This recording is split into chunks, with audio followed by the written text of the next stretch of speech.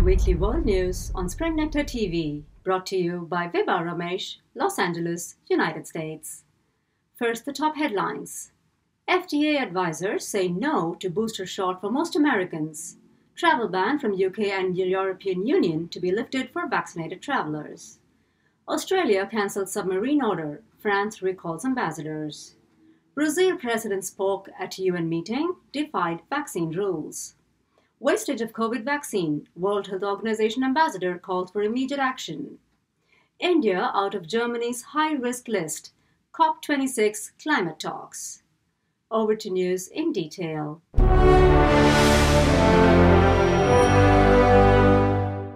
Discussions on whether a booster shot would be required or not came to a conclusion on Monday when the FDA announced that most Americans would not require a third dose of COVID vaccine.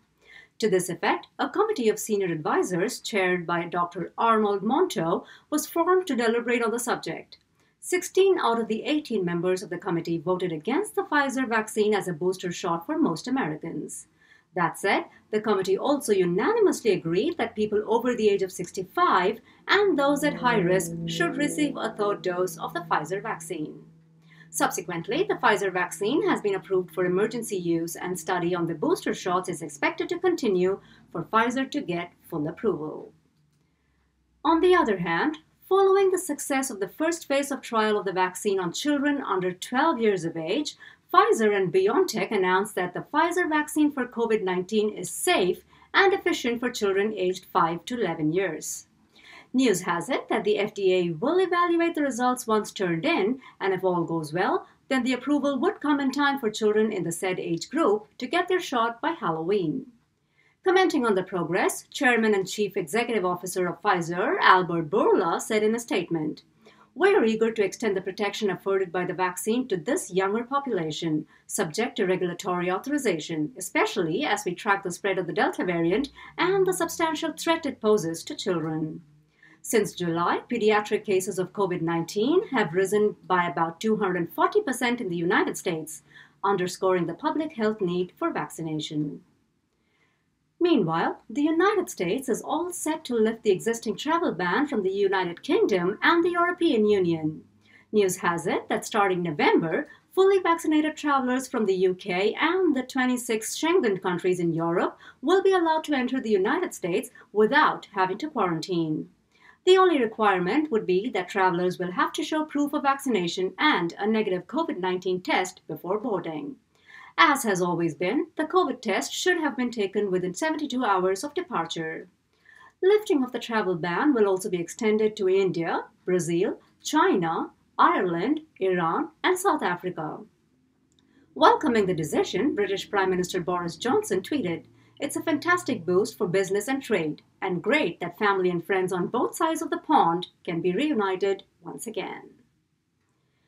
Moving on to Afghanistan, the now Taliban-conquered country is facing a challenge of sorts, especially girls and women.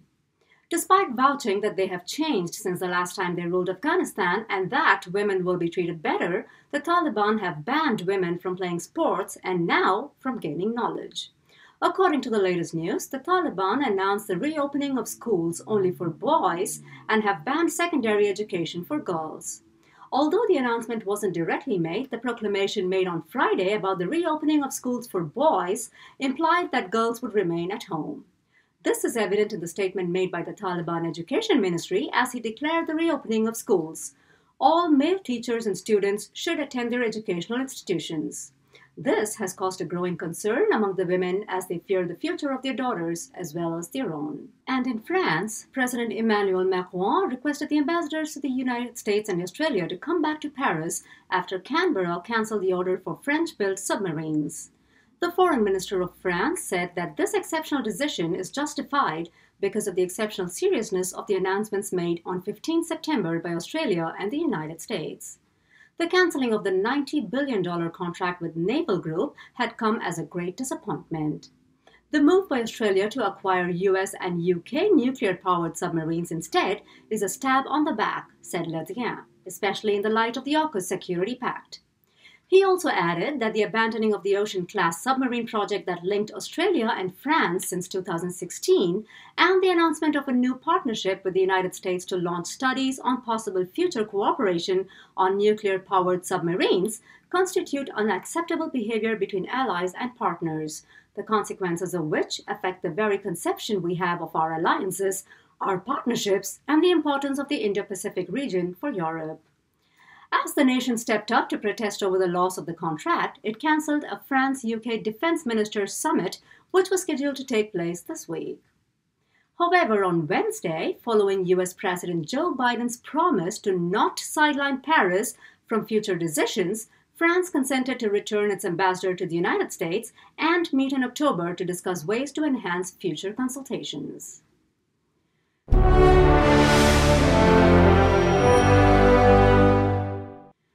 Over to Brazil, President Jair Bolsonaro attended the UN General Meeting in New York on Tuesday. Although health authorities had mandated the provision of vaccine proof by all delegates, UN Secretary General Antonio Guterres agreed that it was impossible to deny entry to unvaccinated delegates. Bolsonaro, who spoke at the meeting, had flouted all the vaccine rules and publicly announced that he was neither vaccinated nor does he intend to. That makes him the only G20 leader to be unvaccinated, as he believes that taking a shot is a personal medical decision. Moving on to India, starting September 19th, all restrictions for travelers entering Germany have been lifted. That said, in order to avail quarantine exemption, travelers to Germany will have to show proof, among other documents, of being fully vaccinated with a World Health Organization approved vaccine. This also means that travelers from India no longer need to enroll on any government portal. Meanwhile, India gears up for the 26th session of COP26 summit scheduled to commence on November 1st. To this effect, the country's Environment Minister Bhupender Yadav requested participants from developed countries to view climate finance issues from the 3 S's angle, namely scope, scale, and speed. With reference to the failure of developed countries to mobilize $100 billion annually towards climate finance, he said that we need to show the urgency of climate finance now in order to address the urgency of climate action, which science is telling us. As many countries have pointed out, those responsible for it take responsibility to help all countries achieve our collective goal.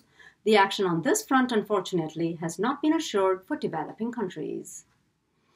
On the global front, former UK Prime Minister and the newly appointed World Health Organization Ambassador for Global Health Financing, Gordon Brown, urged for immediate action to prevent the wastage of COVID vaccine doses. The call was made in view of the 100 million plus doses of vaccine that are due to expire by December. He urged global leaders to share the surplus supplies with the poor countries. The information provided by research group Airfinity has been sent to leaders in the UK, US, and Brussels with a request to draw up a plan to distribute the spare doses.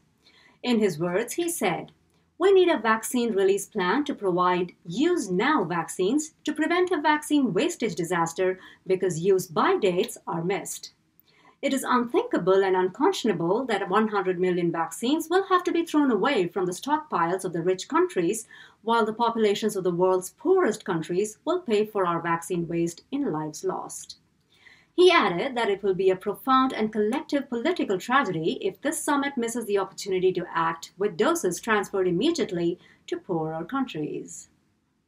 In this context, US President Joe Biden defined a plan on Wednesday to tackle the pandemic and bridge the vaccination gap.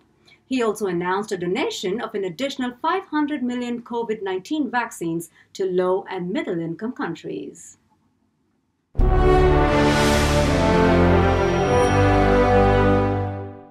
Bringing you the last in this week's report from New Zealand. Auckland finally moved out of Level 4 lockdown after Prime Minister Jacinda Ardern asserted that there was no unknown transmission of the Delta variant in the community.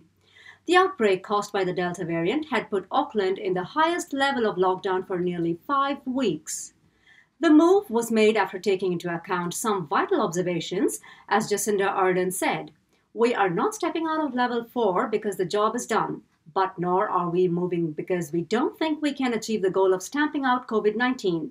We are moving because Level 3 still provides a cautious approach while we continue to stamp out COVID-19. It means staying in your bubble, it means contactless transactions, and keeping your distance. It means we say thank you to Auckland for their tireless work and we collectively keep going.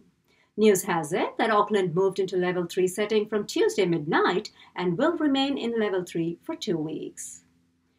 With that, we bring you to the end of this week's news bulletin. I'll see you again next week with more world news on Spring Nectar TV. Thank you. Stay safe.